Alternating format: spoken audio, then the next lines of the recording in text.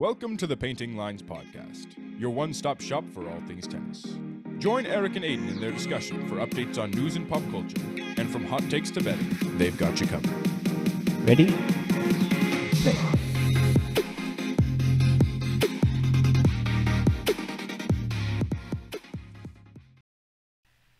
Hey guys, welcome back to Painting Lines. We have officially entered the clay court season, and in honor of Francis Tiafoe, aka the Big Foes title down in Houston, we decided to do this episode on an American tennis player spotlight, past, present, and future.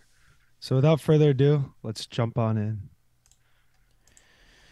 Yeah, I mean, looking at American tennis is pretty interesting because for a long time, especially in like the 70s through the 90s and even the early 2000s, Americans were pretty dominant. If you look at people like Sampras, Agassi, McEnroe, these guys are all like greats of the game. And after them, there's really nobody that carried the baton forward. Mm-hmm. Like, obviously, you have Sampras with his 14 slams, the most of all time when he retired. So a pretty good argument to be the greatest of all time at the time of his retirement. Mm-hmm. He was kind of the epitome of like the serve and volley style. He was as good at it as you could hope to be, but he also had like a really solid baseline game, which is why he was such a dominant player, because he didn't have to rely on the serve and volley to beat people. Yeah, no, when I think of American tennis and the dominance, you're right. Names like Sampras, Agassi, Connors, McEnroe, they all pop up into my head. And then you kind of get to those dark ages of American tennis where there, like you said, there really wasn't someone to pass the baton to. So I'm hoping that we've kind of come out of that right now. You know, we have a pretty big presence within the top 30. I don't see any Americans coming close to Sampras's 14 slams or even Agassi's 8. What do you think? I agree completely. I mean, it really seems like there's other guys that are at the top right now. Medvedev, Alcaraz, those guys seem like they're going to be dominating for a while. And I think we may see an American breakthrough here or there, maybe win one, maybe win two. But the likelihood that these guys become super dominant doesn't seem that high. It seems like these guys are going to be high-level players that, if they get the opportunity, may win a slam. Yeah, I mean, I'm hoping to see some within American players rivalry, like we had in Agassi and a Sampras, right? Like, who do you think could fill that void where we see two Americans battling it out? The only guys I can think of that sort of have a rivalry at this point are just Tommy Paul and Taylor Fritz have been competing against each other for a long time. I mean, they played in junior Grand Slam finals against each other. Wow. So it's going to continue, but I think the issue is they don't have that much media beef in a way. Agassi talked about in his book, he didn't really dislike Sampras. He just felt like he was always playing him, and the media sort of pitted them against each other. I don't see the media pitting Tommy Paul and Taylor Fritz against each other. I don't see that either, just because they're simply not as good. There's really no media hype around it, whereas Agassi and Sampras, yeah, it kind of felt like they were meeting each other in every other Grand Slam final. And Sampras's dominance over Agassi was it was a nice story for the American public. It was something for people to look forward to, but no, I don't see it anywhere near that. I think another reason they had such a great thing in the media was because their playing styles contrasted so much. Mm-hmm. Like Sampras was, as we said, the epitome of the serve and volley, and Agassi was the perfect return player. Like, Right. He was so good at returning the ball, and that made it so that it was exciting to see them play, because it wasn't like two great servers or two great returners. You were seeing the best server in the world play against the best returner in the world. I think also their personalities, like Agassi had that kind of flair. He had the crazy hair for a long time. He wore the jean shorts. Sampras was sort of the more calm. He was like the California guy, just super calm and more composed. It's kind of what you had with Nadal versus Federer, sort of the fire and the ice. And that's what everybody wants to see in a rivalry. And with American tennis right now, it just doesn't really exist. Yeah, you hit that right on the head. You know, I think there does need to be more personality with the American tennis players too in order to get more viewers into it. Do you remember in the book when talking about the jean shorts when McEnroe had first dibs on the Nike clothes and he holds up the jean shorts and Agassi's like, please don't take them, please don't take them. And he goes, what the fuck are these? Yeah, he's like, who would take these? And then Agassi, yeah, sure enough. Yeah. Now that was fun. McEnroe though it's interesting that because McEnroe kind of was the fiery guy in his rivalry with Bjorn Borg. Yeah. Because Bjorn Borg was like the Swede. He was like the really handsome dude that all the girls loved. And McEnroe was just like the crazy guy that was yelling at the ref. Yeah. But even then, even though it wasn't two Americans, it was one American that was at the top of the sport, and he was bringing a lot of personality to it, bringing popularity to the sport. The only guy I can think of that has any sort of like fire right now really is like Tiafoe. Mm-hmm. No, I know. I mean, I know Kyrgios isn't American, but he brings that back into the sport. I think we need to see more of him. I really wish he played clay season. Yeah, I agree completely. He has brought a lot of popularity to the sport, not only because he's a exciting tennis player, but he interacts on like social media and other forms of media, kind of bringing popularity like to tennis. Like he's a cool tennis player is how people see him. Mm-hmm. Versus how a lot of people view tennis players as sort of, like people think of a tennis player, I think a lot of the time as like a guy in his 60s playing at his local country club. Yeah. And that's sort of the image you don't want for a sport that's trying to grow and become more popular. I know. I'm hoping Point Break does good for the sport. Yeah, the Netflix doc. Yeah, I mean, hopefully it can bring in new viewers. I don't know how many people though that are going to watch that if they weren't already into tennis is the issue. Fair. All right, let's talk Roddick now. He was supposed to be the guy. He was supposed to get the torch from Sampras. Win multiple Grand Slams, probably even double digits if it wasn't for you know who from Switzerland. But yeah, no, I mean, he kind of embodied that American spirit too. Like he kind of had that personality, that like punk rock attitude with the spiky hair, like sideways visors, baggy clothes, wicked serve. Have you ever seen him serve? Oh yeah, it's rips it. Wild. Yeah, 140 miles an hour. But yeah, in the kind of funny thing about that too is it would have been a great rivalry. It could have been the next McEnroe versus Borg if he had been able to actually compete with Federer. The issue is that Federer was just too good. Yeah. Like it would have been a rivalry if Roddick won more. But so then he just got beaten too much. Yeah, that's not a rivalry. Exactly. Uh-huh. All right, and then what about other Americans? Marty Fish. He used to live with Roddick. Roddick's parents basically raised Marty Fish. He was, he had Grand Slam potential. Nothing really ever came out of it. I know he had some mental health issues and he was battling his own demons. But other than that, I don't see really, he broke into the top 10. I think he even might have been, number 14 at one point, but not quite top 10, but top 20. I don't see anyone else in that, early 2000s to even like 20. Probably like 2011 maybe. I think that like Isner was probably in the top 20 in like 2012 or 13. Mm-hmm. But yeah, as we said in our serve and volley episode, you got to do more. Can't win. Can't win like serve and volley. Marty Fish, I mean, he never really was able to break through at slams is the big thing, I think. Mm-hmm. Like, I believe he only got like to the quarterfinals at some of the slams. His really big thing, I think, that is probably his career accomplishment is that he won the silver medal at the Athens Games in 2004. But still, I mean, if he was supposed to be the next big guy, him and Roddick, it kind of just didn't pan out for them. Mm-hmm. Yeah, and then we get into the next wave, the next generation, kind of. Yeah, and the next generation, I feel like is just defined by.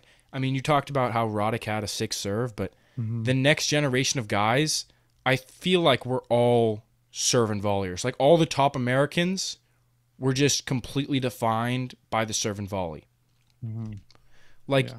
people like Isner, he got all the way up to number 8, and he was in like the top 10 to 20 for a long time, but all he had was just this massive serve, which got him a good amount of titles. He got 16 titles with it. Yeah. But it can't push you through. Like we were talking about with Sampras, he had a great baseline game that allowed him to use the serve and volley effectively. Isner, his baseline game is a little bit weak, but it's covered up by the fact that his serve is so strong. Mhm. And I do think that Roddick's, I guess, lack of like fulfillment almost kind of set the stage for mediocre tennis play in the US, because I feel like if there was, someone like an Agassi, like a Sampras, who was good, then that would get the fans more into it, more young kids wanting to play tennis, more people training harder. But because of the fall off, I just feel like that kind of set the stage for American tennis. Like it wasn't really it wasn't a force anymore. It wasn't something that Americans were that into because they simply didn't have anyone to watch or anyone that was doing well. Like you said, Isner was that guy for a little. He was top American, but he just wasn't anything close. Yeah, like I pretty much guarantee that tennis grew significantly in Switzerland, Serbia, and even probably Spain because of those, like the big three. Yeah. Yeah. So then, all right, we mentioned Isner. Who else were some of the dark ages American tennis players? You have guys like Sam Querrey, who is retired now. Famous pickleballer now. Yeah, he's exactly. I wouldn't say famous, but pro Yeah. pickleballer now. Have you seen those matches with him and Jack Sock? I've seen a couple, yeah. I just hate watching pickleball. It's funny because they're always playing against like the top pickleballers in the world, and they're like Yeah. tennis players, and they're still Yeah. like competing. Yeah. But yeah, he was a very similar guy to Isner. He had a big serve, big forehand, but he was a little small. He was only 6'6", and It's tiny. never broke into the top 10. Yeah, tiny. Never broke into the top 10, got to number 11, but still had 10 singles titles in his career. So, like, nothing to be scoffed at. Like, 10 Yeah. singles titles is really impressive.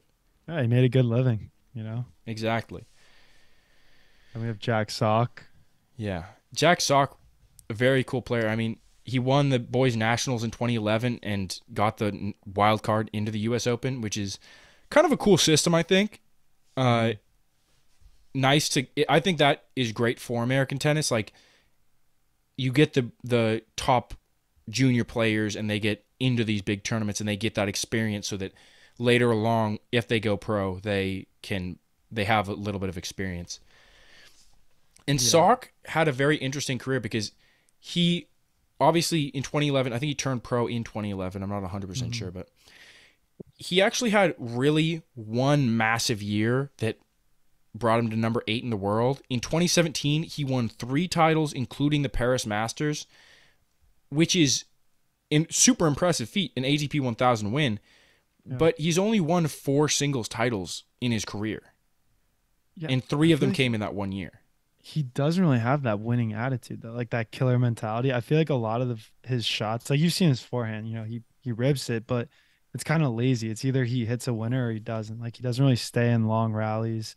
He kind of looks out of shape a lot of the time I watch him.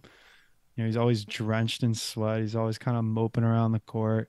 Doesn't really know how to put bad points behind him. Like I feel like a lot of his match, he's carrying, previous baggage with him. So I don't think he's mentally strong enough to take it to the next level. He's still playing. I see him sometimes. Yeah, He's hanging around So there. is Isner as well. Yeah. I think- Isner was in a final not too long ago, Dallas. Yeah, and the thing about Jack Sock is actually, I think that attitude you're talking about and sort of the fact that he doesn't compete so hard for all these points, he doesn't really use that to his advantage, but that style of play comes into the equation because he's actually a very strong doubles player. Oh yeah. He's been ranked as high as number 2 in the world for doubles, Well, and he's won 17 doubles titles, including 3 Grand Slams and 4 Masters 1000s. So, like, in that sense, he uses that massive serve and just the strong forehand, but he doesn't have to use that mobility. He doesn't have to get around the entire court. yeah, that's a great point there. I didn't realize he was that good at doubles. Yeah, he won. Yeah, I guess points are way shorter. Yeah, he won a few Grand Slams with Mike Bryan, actually, of the Oh, Bryan Bros. yeah, yeah. And he's actually won, I think, a couple Masters 1000, including one last year with Isner, Hmm. which is a sick combo to have. Like, you're pretty much Yeah. guaranteed to win every single serve game. Yeah, I know. So, Huh. yeah. And then the last guy from sort of the massive serve and volley era is Riley Opelka. I mean, he's much younger, but he's very similar. He's like an Isner 2.0 is the way I kind of describe him. And he Mhm. has a career high of number 17, but he's kind of fallen off a little bit recently. Yeah, I know. And What's up with that? he's gotten 4 singles titles, but it's a thing where I think people probably figured him out. Mhm. And that's an issue with him, and I think a lot of guys, if they are so dependent on the one strategy. Yeah, I feel like he's not playing too much anymore either. Like I don't really see his name in any of these tournaments. Yeah, I agree. Yeah. But I think there are better days ahead. I think we're coming into kind of a Return of strong American tennis. yeah, Is that what you're going for? I think we're going I guess. I don't want to say return to the point of before, but definitely better days. We have a good amount of Americans ranked in the top 40. We got Fritz number 10, Tiafo number 11, Tommy Paul number 18, Corda 26, Sheldon 39, Cressy 40. That's decent. You know, Yeah, and I think people like, especially someone like Corda, is like kind of slept on. I mean, yeah. everyone, a lot of people talk about Fritz, Tiafo, and Tommy Paul because they're all top 20 players and they make big runs in tournaments. And people talk about Shelton because he's super young and Mhm. Cressy because he's a serve and volleyer. But I Yeah. think Corda is being number 26 in the world is incredible. And it means that he's playing very solidly at all these tournaments, but he just needs to take it to that next level. But he is very young. He's only 22 Mhm. years old. So, Yeah, and he's pretty injury prone. I know it's been keeping him out a lot, but I know do you remember when he battled Djokovic in that final in Serbia? It was a tournament last year, but he had a few match points, and of course Djokovic came out on top. Djokovic And it just was has in that. Serbia too, so he just had all Belgrade. Djokovic just has that dog in Yeah, him, bro. he does that wolf. But no, Yeah. I think that was when Korda really could have broken out as a legitimate player if he beats Djokovic in his home country Yeah, for that the would have been final. insane. But But yeah, Tiafo, I think Tiafo is what were you gonna say? I think yeah, the next 5 years could be good. These Mhm. guys are pretty young. All of Yeah, these I guys know. we just talked about are between 20 and 25. Wow. I like that. I like the sound of that. But then again, you had, other like Michael Chang, Sampras, McEnroe, like teenagers when they were winning slams. That's true. But Michael they Chang, also, yeah, youngest Grand Slam winner ever. So yeah, there we go. It's at least he can claim that. This is his only Grand Slam, granted, but I mean yeah, that's more than any of the Americans we're talking about now. true. So yeah. But yeah, what do you And think about then the other countries in the top yeah, rankings? definitely. So I think Russia's kind of the force to be reckoned with right now because they have 3 players in the top 12. Medvedev, who's arguably one of the best players right now, Rublev, who's not far behind, and then Khachanov.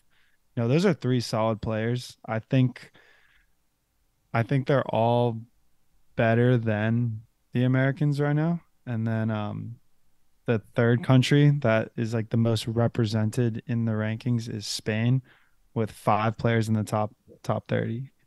So yeah. Pretty I impressive. know, yeah, Nadal's still there. Nadal's still up there. They got Davidovich Fokina, Crano Busta, Bautista Agut, Batista, Gu, yeah. obviously Alcaraz. How did I forget that? But He's too yeah, far up. yeah. I mean, the thing about it is like you're looking at guys like we're optimistic for American tennis, but you look at people like Medvedev, Rublev, Alcaraz, all these guys that are in the top and they're super young still. I mean, Medvedev isn't super young, but he's still young.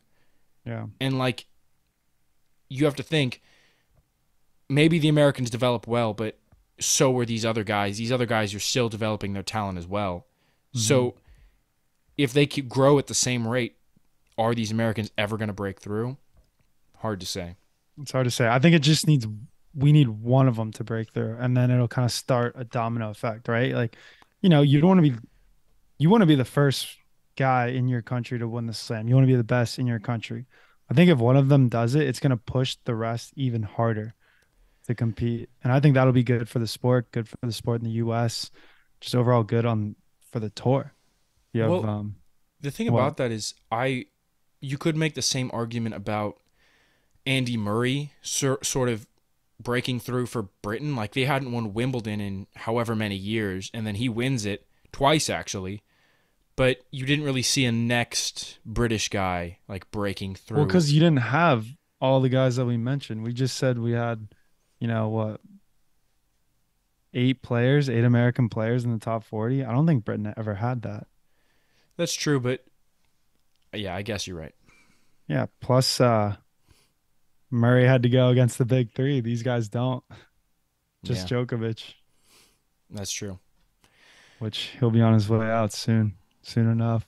But he's been training this whole time when he skipped out on hard court season, or I at mean, least in the US. skipped out is not necessarily the best way of putting it, but well, you can say Yeah. that.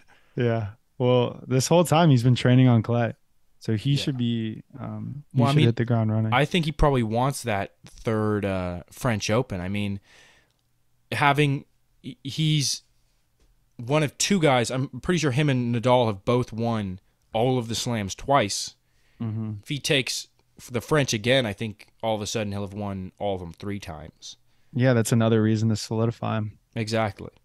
All right. Who do you think the first American to win a Grand Slam will be? My argument, I think it's not coming this year for sure. No. I think maybe not even next year. And because of that, my argument is the first guy to break through is going to be Ben Shelton, because I think he's at a high enough level and he's so young that by the time he hits his peak, maybe at like 25, maybe at 27, some of the guys that he's having to compete against right now are going to be past their prime and he's going to be in his prime, and that's going to allow him to sort of break through and win a slam. All right. I could see that. I don't think he's going to be the first American.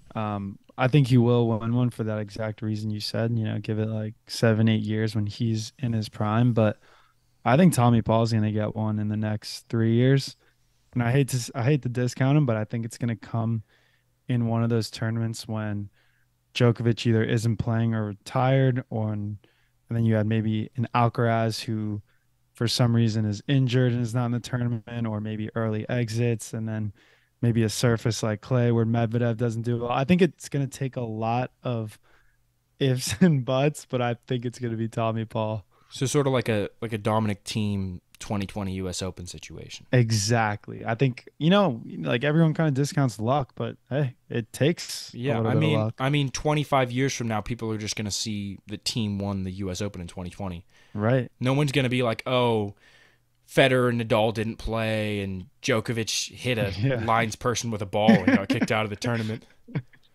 Speaking of Dominic Thiem winning that US Open, do you think any of these Americans are going to win before Alexander Zverev? I mean, my argument kind of doesn't really support that. Well, no, it kind of could, because do you think Alexander Zverev will win a slam before Shelton does in 7 years? Because he's still young. He's what, 24, 25? Well, I think Zverev? the question there is like, do you think Zverev will win a slam? That is the question. Because I think he will. I think he has the ability to, because I think at this point, if both players are playing at the peak of their game, I don't really see any of these Americans really beating a Medvedev or an Alcaraz. You don't? However, I think if they're both playing well, I could see a Zverev beating an Alcaraz or a Medvedev. Hmm. I like that Medvedev Zverev rivalry. I don't know. Yeah. I think Alcaraz would kind of get the best of Zverev, but No, I think most days, yes, but I think if on a good day for Zverev, Mhm. I could see him beating one of those guys. I think Medvedev or Alcaraz would have to have a bad day to Yeah, lose to one of the yeah, yeah. Americans, to be Well, I honest. just think Medvedev is going to be figured out. Like his strategy where he sits so far behind the baseline, it's only a matter of time until someone just, rips it apart like Alcaraz did in that Miami final.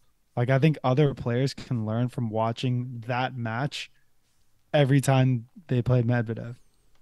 Like he wasn't doing anything that spectacular. He was hitting drop shots that Medvedev wasn't able to get to, or if he was, just putting them away after. Like there really wasn't anything too complex about that matchup and the strategy. That's a good point. Yeah, maybe So that's the strategy to beat Medvedev. Medvedev's beatable. But I mean, he hits the ball so hard. It's hard to set up points that easily. Hmm. Maybe that's why he's not as dominant on clay is because since it's slower, he can't he if he sits so far behind the baseline, he just gets drop shotted and people can set Yeah. up a better strategy against him. Yeah, that's exactly. Remember he was complaining about the slower court at Indian Wells and Yeah. his backhand, he doesn't have that strong of a backhand to begin with. So when you put him on a slower court, it's just like he's teeing it up for people. Yeah, I mean all of his shots look like it looks like he's thinking so much. Like so many guys have like such a natural swing. But when you watch Medvedev, it looks like he's thinking about every single motion in the swing as he's setting it up. It doesn't look natural. Yeah, I know. Jeez. It kind of have you seen Gasquet, his forehand? It's kind of like that same like big wind up, like weird angle with it. I don't know. I don't like watching Yeah, him. I know I what think you're it's talking a about. awkward looking shot. Exactly. But hey, back to Ben Shelton. So it's pretty funny. Tennis TV posted on Instagram, clay court season's here. Check out all the new outfits. And they posted some Nike, Adidas, Lacoste.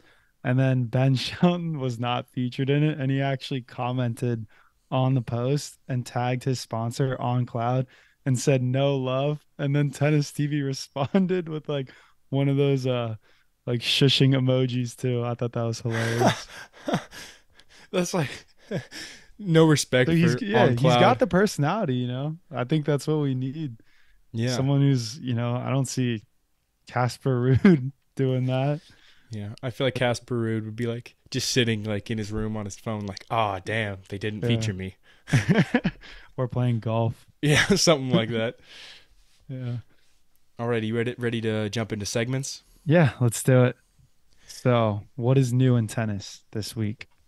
The big thing that I saw is that Murray said that he might skip the rest of the clay court season after losing to Diminar in the Monte Carlo Masters first round. Yeah, that was embarrassing. Yeah, I mean, he got beaten soundly. He did. And so the question is it worth it for him? I mean, maybe not. It's a situation where he's getting older. He has to decide what tournaments he wants to play in and if that tournament is going to be a good decision for him. Yeah. No, I like that. I like this move on his part. He looked slow out there and yeah, he has no business kind of wasting any juice that he has left right now. He's Yeah. And he's got I to think conserve. it's very similar to what Federer did. At the end of his career, you saw him actually skip the clay court season, I think a couple times. Mhm. And I think it brought him more success in the end. Yeah, I think it's smart. I Yeah, think I if it think gets him one more Wimbledon or two more Wimbledons, then yeah, hey. I think it was really beneficial to Federer, and so it could be very beneficial for Murray as well. Hmm. So for me, I was watching the Djokovic press conference down in Monte Carlo, and he was quoted saying that Alcaraz, Sinner, and Runa could be the next big three, which it's out of context. It sounds like like he's saying it seriously, but when he said it, he kind of said it with like that little joking, like half smile that he does, where he's kind of like, "Oh yeah," like the fans love and the press love to just ask him about the big three and then the next phases of the big three. So I feel like he was kind of just giving them, a half-hearted answer where he's giving them something to chew on. I don't seriously think he means it. Do you? No, I mean, I bet 5 years ago he said Team Zverev and Tsitsipas were going to be the next big three. Yeah. Yeah. Like, Yeah. you could probably look up an article where he said something like that. And I think the three people he picked, I mean, I haven't seen Rune really win anything that big. No. He's still young though. He'll win. He is. And he will. I think he will be Uh-huh. a good player, but I just don't like his personality. where's Medvedev in that equation? Yeah, well, notice these guys are pretty young. They're a lot younger than Medvedev. Well, relatively in Yeah. the tennis world. But yeah, I think that's kind of an insult to Medvedev. I think Medvedev should take that as, a chip on his shoulder and come out there, hopefully play better. Because True. I'd like to see Medvedev, win a couple more slams. Yeah, I ever since that interview that we've talked about in the past where he kind of went in on the fans and was like, "Why do you disrespect me so much?" Yeah. I kind of have been on his side, so Yeah. I'm rooting for him to win a couple. All right. Well, speaking of someone who needs to win, my bet of the week, Tsitsipas plus 600 to win Monte Carlo. I think he'll do it. I mean, I think that's a bold It's bet. a reach. It's a reach, but I like it. Especially because we just talked about how Djokovic has been training this entire time. And Tsitsipas, like we talked about in Miami, was like, "Oh, I'm injured. I'm not going to go far in this tournament." So I think that's a very bold bet to take. I mean, big payoff, obviously, but Yeah. pretty bold. Pretty bold. Who do you have? I have a matchup for tomorrow: Bautista Agut versus Zverev. I think it's going to go over 2.5 sets for a plus 155 underdog. All right. You don't think Zverev can close him out? To me, I think it's a situation. Zverev already went 3 sets in his first matchup, and I think Bautista Agut is a very underrated player. I mean, he's the guy. Ironically, I believe it was either him or Carreno Busta, but I believe he was the guy that Djokovic was playing against in that U.S. Open when he hit the ball at the referee. Yeah, And- it was. And Djokovic did that because he lost the first set to him. I mean, Bautista Agut is a top level player. He just isn't able to break through into that top 10 level. But I think he will lose. I think Zverev gets the win, but I think it at least goes to that third set. Yeah, I like that bet. Maybe I'll put some money on that too. Sounds All right, good. match of the week. So, did you see the Hurkacz Djer match? I did not. Okay. 3 sets, 3 tiebreakers. This was awesome. This was awesome to watch. Like Hurkacz has been in all these tight matches lately. I feel like just the other week I said he and Kokkinakis were my match of the week, but this guy gets it done. He actually double faulted on match point in the second set. So I feel like to come back from that and ultimately win the match is huge. And it says a lot about his mental state and his mental toughness. Yeah, it's always rough when they pull up that graphic on a match you're watching, and it says like time since first match point, like 1 hour and 15 minutes. Oh, my and you're God. like, this guy must have been struggling for that time, Yeah. especially on a double fault, because that's one of those things where you get so in your own head if you double fault.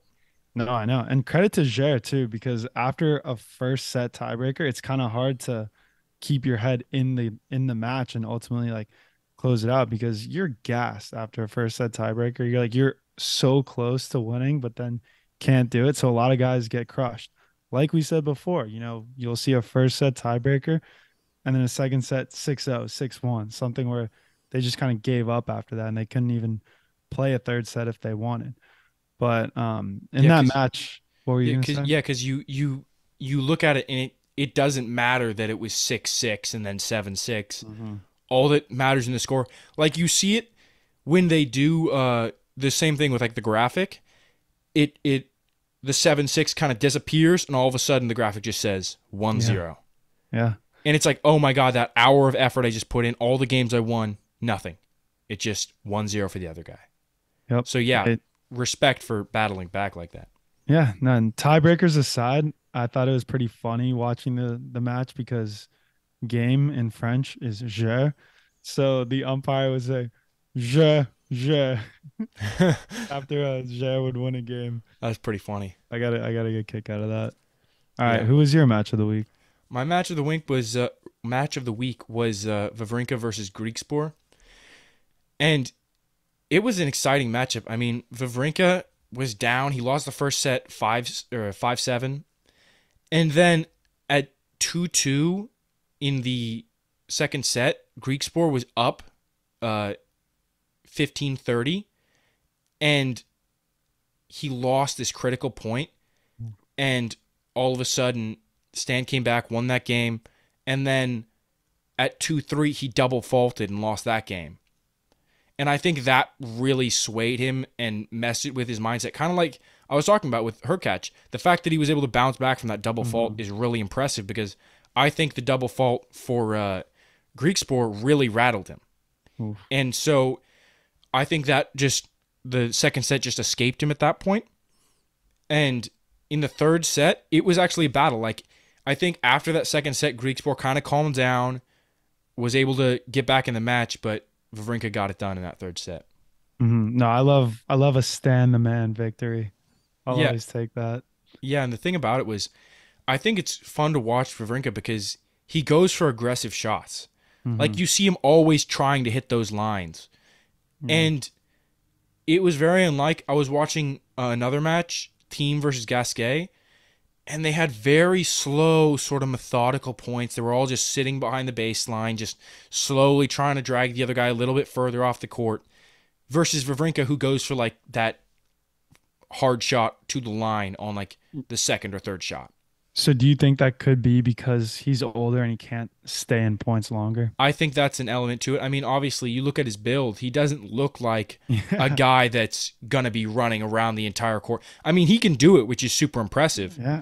But he isn't built like a guy that's going to be running to every single ball. No, he looks like a frat star who can chug beer in the basement. Exactly. And play tennis. But no, speaking of Team, I loved watching him play. Watching him get back in there. Good to see him win. Yeah, it is great to see him win. Yeah. All right. Well, that concludes our episode. Let us know what you guys think. Will there be an American to win a slam? Shoot us a DM, send us an email, and we will catch you next week. All right. And that's the show. If you're not already subscribed, go ahead and hit that subscribe button. You can find us on Instagram, TikTok, YouTube at Painting Lines Podcast. Feel free to shoot us a DM or email us any questions or thoughts at paintinglinespodcast@gmail.com.